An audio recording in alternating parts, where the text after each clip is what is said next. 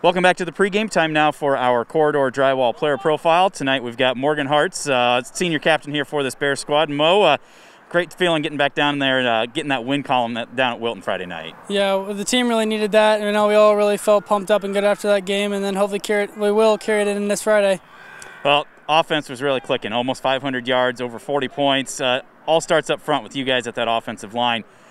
What really was working for you guys to be able to open some of those holes up? I just know we really did a lot of work after these past couple weeks and really cleaned up a lot of our stuff, which made it 10 times easier for offense. Well, I know that that's one of those things that I've always said. You get 5 guys working as one, it makes a big difference. What are you guys trying to do to be able to get to that point and clean some of those things up? Yeah, communication's a big key this year. We've worked on. We have a really young team, so that really, and especially up front, it all starts up there, and it really helped out. Well, defense set the tone early and often. Got quite a few 3-and-outs, a few turnovers in that first half as well. What's that like, being able to say, you know what? Our offense didn't get a break because our defense is playing dominantly out there? Yeah, that feels pretty good. You know, we are a pretty good defense team, and it just feels really good that we're able to punch it in their mouths every time. Well, and just talk about, your opportunities and being able to go in and see different things, and kind of how does the game slow down for you now that you're here as a senior? It really soaks it all in, and you really, I don't know, yeah, it really sets in, and it just kind of hits you, you know.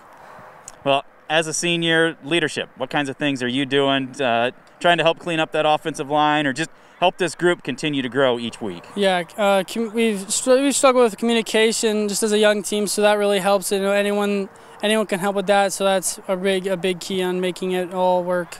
Well, audible, second time in 3 weeks that we have to make a change during game week, going up to Mac Valley instead of having a home game. What's that like, saying, you know what, we were planning A, but now we have to play B? Yeah, it kind of stinks, but we're a very adaptive team, and we're used to that stuff. So I think it'll be fine, and we'll take care of it. How about the quick scouting report? Obviously, shorter time knowing who you're playing, but what have you guys seen so far from Mac Valley? Yeah, it was a little different, but we're getting it done on practice and really getting things looked at.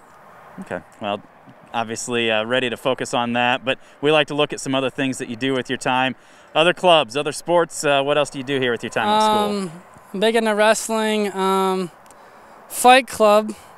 I won't ask, can't ask. FFA, soccer a little bit, track. Okay, so let's break down a couple of those. First, wrestling.